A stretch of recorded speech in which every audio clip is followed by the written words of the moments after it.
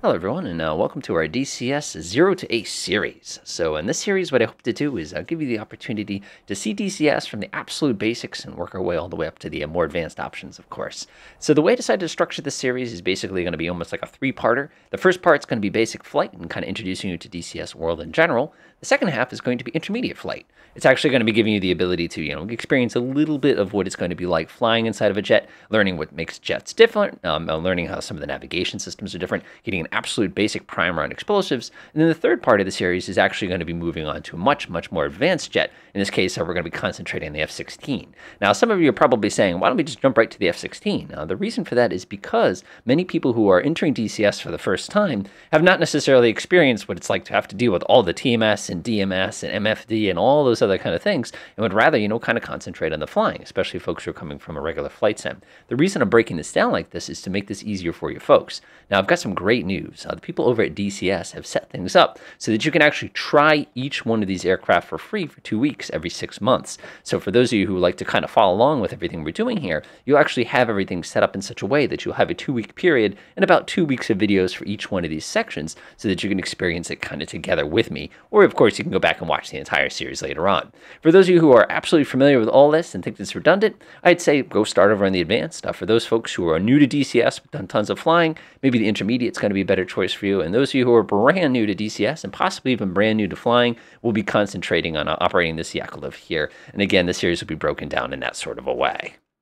So the first thing we're going to take a look at whenever you're dealing with DCS, and again, this is our intro, I'm assuming you know nothing here, is the fact that DCS stands for Digital Combat Simulator. It is a dedicated military flight training, or not even training, entertainment simulator if you want to consider it. They have a wide variety of different aircraft, each one of which needs to be purchased independently. Now, when I say this, people always freak out because they start looking at those prices and start to panic. Don't worry, like I said, there's a 2-week trial period that you're welcome to try all these, and they do go on sale probably about 4 or 5 times a year. I don't think I've ever bought one of these aircraft completely not on sale. So when you're using this, like I said, you're going to have to create yourself an account here. I'm not going to go through the creating an account process, and I'm not going to show you my profile page, only on account of the fact that I've got some sensitive serial numbers and things like that. Keep in mind, this is totally free. You set yourself your own account. Whatever account you create is going to be the account you're going to end up logging into DCS directly with. So it's something you do not want to lose. You definitely don't want to have a password other people can steal, because you can end up with quite a bit of value on there depending on what airplanes you buy. Once you create an account, you're going to have a little profile page, and on that profile page, you're actually going to have this little option that's going to look like this. You'll see a thing that says trial licenses, and it'll actually give you the ability to click one of these buttons, which will give you the option to actually try these out so that you can see what they look like inside the simulator. Once you've gotten yourself either bought one of these modules or you click on the try button, we head back over to DCS to actually do the installation process. The installation process could not be simpler. Basically, what you're going to do is when you first sign in, it's going to ask you to log in and everything like that. You simply come up to the top of the screen, click on Modules. It'll have Available, and you'll just be able to go ahead and click on the Install button to go ahead and begin the installation process. What the DCS will then do is it'll actually sign itself out, grab the files it needs, and then sign you back into it, so now that you're ready to rock. Now, once you've got yourself a new module, of course, there's a lot of things you can do with it. Some people run up and press the training buttons, which I highly recommend. It actually does a really, really, really good job of explaining the basics. And again, depending on what aircraft you're dealing with, it's going to dictate kind of what you're going to see. But what I usually do when I first get a module that's a brand new, let's say our F-86 here, is I actually like to go up to Options. Now, inside of Options, this is going to look very, very intimidating the first time you run out and start playing around with these. The good news is this stuff is relatively straightforward. There's also these great presets down at the bottom that you can kind of play around with and actually set yourself if you need to do so. A couple things that I tell everybody to watch out for as far as settings goes. Anything with the word clutter or particles is going to slow things down. So you want to be very, very mindful of that. Same thing with civilian traffic. You can actually turn this way up and get like a pretty world. If you have a very, very, very powerful graphics card like I do, I crank things pretty high. Some things I crank down just because I think they look weird. For example, coming down here, motion blur I find irritating. So I actually turn that down or even shut it off completely. But you can see I have a couple different options on here. Again, tweak this to your heart's content. There are some great guides out there for experimenting with that. One thing you want to watch out for is the smoke density though. Turn that down a little bit. Swinging over to controls, we're going to go into great detail with controls in a minute here. Controls are one of the most irritating yet amazing thing you can do inside of DCS. As you can see from the Act 52, we have this many categories for a training plane. If you want to cry a little bit, we can go up to something like an F-14 here. We'll do the Rio. These are all options. I'll open it up real quick so you can see how many controls the guy in the backseat has. Let's go ahead and take a look. Oh yeah, that's a lot of buttons. Let's see how many things the guy in the front seat has for buttons. Oh yeah, and remember, there's a front and a back seat in that particular airplane. So that can get very intimidating very quickly, but I say stick to it. It's not nearly as scary as it looks. And if you follow the series with the basic, intermediate, and then end, it'll make much more sense where the controls are coming from, the ones you're actually going to need. So don't panic with this, and you'll see what I mean later. Next is the gameplay options. There's a ton of options here that you can play with as far as what you're going to be doing when you first head over to DCS. Two that I immediately tell you to shut off are going to be these two switches. You can put this game in what I call easy mode. Honestly, it's not worth it. Don't bother with it. For those of you who have very, very limited controls or limited time, it's not a bad thing. You can actually use them pretty effectively, but they have their own set of buttons, which just complicates things. Radio assist is great at the beginning. Basically, what it's going to do is just going to kind of let you know some little notes. Again, don't worry about this too much. Most people don't notice it. Tooltips is a lifesaver when learning a new airplane. Highly recommend you turn that on. Crash auto recovery. This is just one of those easy options. If you don't do this, if you crash, you die, the mission ends. Easy communication in the beginning. This is a pretty solid system. Towards the end, this gets a little nasty. I'm actually going to disable this. I recommend you do the same. It's a pretty good habit if you're using something like Flaming Cliffs 3 as your basis. Padlock basically gives you the ability to actually see a target. So if you have a control setup like I do, where you don't have a track IR easy to use, you can actually use this to lock onto something, keep your eyeballs on it the entire time. Unlimited fuel, unlimited weapons. Highly recommend, even when you're first learning, shut these off. Don't leave these on. Immortal is pretty straightforward. For those first couple landings, I highly recommend that you set it to Immortal so you don't mangle your tail or something like that. I only leave this on when I'm learning a new aircraft, and generally you want to shut this off once you kind of get comfortable. Allied Flight Report simply says, hey, I'm attacking a plane. There's somebody over here. I'm moving to this position. You can disable this. It makes it a lot less easy, but some people really like it also. Visual recon mode is a neat mode where you can actually look out the window of the aircraft, right-click on something, and say, hey, I spotted something. It's great for multiplayer. It does nothing for you in other ones. Unrestricted sat-nav simply says that if you're not a country that has GPS, you don't get it. This is not a big deal. You can leave this on or off. View options, this is very interesting. Consider this like the global map sort of a thing. Most people are a fan of fog of war. They consider that a decent balance between being able to see everything and being able to see nothing. My aircraft is great for training if you're trying to learn where everything is. And again, this is going to teach you that situational awareness very quickly. Coming down here, you have a miniature HUD. I never use it. Mirrors, if you can turn these on, if it's just you alone in single player and you have a powerful graphics card, otherwise this will be a laggy nightmare, especially if you're in VR. Hide control stick, this is a little redundant because most of the control sticks can be hidden already. F10 music marks are only really relevant if you are playing multiplayer, but they can be handy in single player too. Wake turbulence, this is real fun when you're doing aerial refueling. Coming up on this side, you have the ability to select what type of editor icons you have. You'll see why this is going to be important a little later on. You can set the native avionics language. I recommend picking the one that makes most sense to you. For me, English makes more sense than Russian. I speak a little bit of Russian, but just enough to get myself into trouble, and that's about it. When it comes to units, you can select whether it's Imperial or Metric. Again, if you know where I come from, you'd understand why I pick Imperial. GFX, I recommend leaving this on simulation. You can put it to game if you're first getting started out, but generally, if you black out, it's much more fun. We have labels. Generally, when you're first starting with labels, a lot of people like to pick full labels. It allows you to know everything about the guy you're looking at. This gives you an unrealistic amount of situational awareness. Symbol only is kind of a nice balance between the two, and there are actually some servers that will use this at short range. Then, of course, you have the option for no labels. Pick the one that makes most sense for you. When you're first starting, I really warn people away from full labels. It becomes a little too easy to get addicted to. It's much safer to go with symbol only, which is what I usually leave by default, unless, of course, I'm playing an actual mission. Popping over to miscellaneous, we can have a couple different things in here we need as far as external views. Head movement by G-forces in the cockpit. I shut this off because I find it a little bit too much, but feel free to turn that on if you like that. Coming down here, I usually leave this one off. Systems failures, you want to be careful here. This can basically backfire on you depending on it. Snap view saving lets you save where you're looking, which is super helpful. Showing the body, again, pretty straightforward. Scrolling down here, we have automatic login. Make sure that's turned on. If you don't want statistics collected off of you, you can uncheck that box. Up in the top right, this is actually very important. This allows you to dictate what type of coordinates you're using. The aircraft you fly will dictate what coordinate system you can use. The good news is we can change this quickly if we need to. I like lat long decimal, but you're going to find out later on that you're probably going to need MGRS depending on what's going on. View effect simply makes it so that your little head kind of shakes inside the airplane when you're looking externally. Some people love this. I find it kind of too much. You can pick your theme here. Obviously, you can only pick the themes that you have. That works pretty well. We have the ability to let service take screenshots. We have the controls indicator. I usually disable this, but sometimes for helicopters it helps a lot. And of course we have BDA, which simply automatically dictates how damaged something is. Actually pretty helpful. Audio, the only things I say watch out for here is with your main audio out. Keep in mind your headphones are going to be separate from your main audio out, especially if you're doing multiplayer. So make sure you set this the way that makes sense for you. Come down here, you have a fun little option that can make it sound like you're in the helmet. There's this G breath effect. I recommend shutting that off.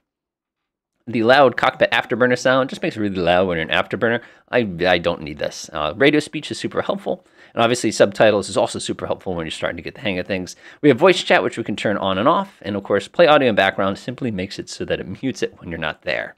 So moving over, we have the special options. This is basically airplane options. For example, if I wanted to come over to, let's see here, my Yaklift 52, which is what we're going to be starting with here, you can give it some takeoff assistance, which I'm not going to lie, I feel like the takeoff assistance makes it harder, but these two are actually fairly useful to set. Once you decide what speed you're going to be traveling at all the time, it's actually recommended that you set this based on whatever you require. There is an auto rudder option for people who do not have rudders down on the floor. Highly, highly recommend this option.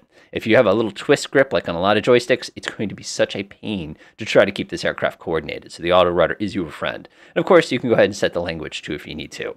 For people flying the C-101, skipping right ahead, I do customized cockpit English. You can do the Spanish cockpit should you choose. It doesn't make that strong of a difference. For folks over in the F-16, one thing I do recommend, if you're again skipping all the way to advanced, set your canopy tint to transparent, please. It'll make you crazy if you tint it, but again, do what works for you. Reflections, same thing. I make them none. MFD reflections makes it very difficult to see your screens. I set them to none. Afterburner detent, unless you have special hardware for it, don't bother with it. An HMD render eye. This is actually really, really neat because there's a helmet-mounted display on here. If you're on VR, I actually recommend you set this to both eyes. It's going to make it much, much easier to see the helmet-mounted display. So once everything's been all pre-programmed and you're happy with all the different settings and options that you've done, go ahead and mangle that OK button, and then you're in really, really good shape. The last thing we're going to take a look at in our first little video here is how to set up a really basic mission so that you can kind of follow along some of the stuff we're going to be working on. So what I'm going to do is I'm going to go to the mission editor. And as soon as you do that, it's going to bring up a screen that looks like this. This lets you pick your theater over here on the left. Remember, you can try theaters out. This lets you set your coalitions, which for now I'm not going to bother, although there's cool little presets that you can come up here. Usually for everything we're going to be doing for all of our exercises, we're going to pick the Caucasus, which is also the Georgian map here. We'll go ahead and press the OK button. And as soon as you do that, you're going to be presented by this glorious little map. Basically, up on this side of things, you've got kind of southern Russia. This side, you've got Georgia. And of course, you have Armenia. And you have some little tiny bit of Turkey. But we barely get into any of that as well. Now, what you're going to see when you first do this is a really, really wide collection of terrain. Now, you're probably saying, wow, there's a lot of here. Can we simplify? No. But what you can do is you can convert to a map, which folks who know flying from other simulators know this is a sectional chart. And you also have the ability, of course, to switch to an altitude view, which is very helpful because it allows you to see exactly what the terrain and all the major landmarks are going to be inside the map. Now, one of the great things is this is a hand-built map. This is not just generated, so there's a tremendous amount of detail in places you probably wouldn't expect it. For example, if I switch to map mode, I can zoom in way, way, way down. And if I see that there's a particular object on the map, for example, this is the word tanks, I can actually switch over to satellite view, and you can actually pick out those individual tanks that you're actually going to have there. So you're going to have a major, major benefit as far as getting a high level of detail that you might not get in other simulators. That being said, there will be limitations on this map. For example, if I zoom out all the way, some of you are immediately saying, isn't there another country over here that we need to be thinking about? The answer is yes. They just chose not to build the details for that. Okay, so let's go ahead and show you how to get started here. So all of our flights that we're going to be concentrating on in the beginning, we're going to be concentrating up here in southern Russia. The reason we're not doing Georgia here for most of our engagements is because this part of Russia is nice and flat, and it allows our communication systems to work very, very, very well. So I'll go ahead and switch back to altitude view, which makes it a little bit easier to see what you're doing. And you can see we have ourselves two nice little airports. We have Krasnodar Center, which is in the middle of town. We also have Krasnodar Pashkovsky, which is over here on the east side, right next to this big old lake here. You're also going to notice there's a bunch of little dots down here that represents the different positions we're going to be needing as far as dialing and things for ADF that we're going to need quite a bit later on. When we're taking a look at other things, such as RSBN, now you can see that it has its own piece here. There's also TACAN stations, but in order to access TACAN, you're actually going to have to come all the way down here to Sanaki. But we'll deal with that a little bit later on when we get to it. So to create a super quick little mission here, all I'm going to do is I'm going to come over here and click on the aircraft button. And this is going to give us our default options. We can give it a creative name, we can go ahead and give it a country, and we can also pick what type of task it is, and we can also select the aircraft itself. So in this case, like I said, our initial aircraft, we're going to be concentrating on the Yak-52. If you're watching the intermediate series, whenever you're creating one of these missions, you're always going to be creating a C-101CC, which is one of these right here. And of course, if you're doing the advanced ones, you're going to be concentrating on doing the F-16CM.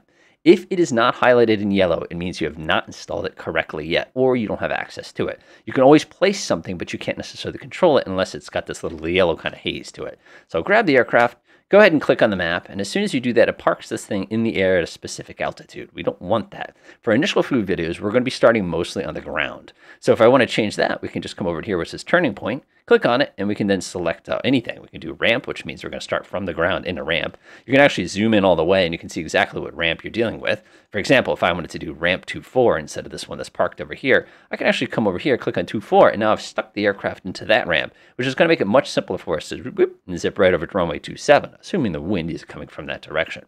Now, after you've done that, you can click on the Add button. You can actually go ahead and select where you want to go. Keep in mind, different aircraft are going to have different technology.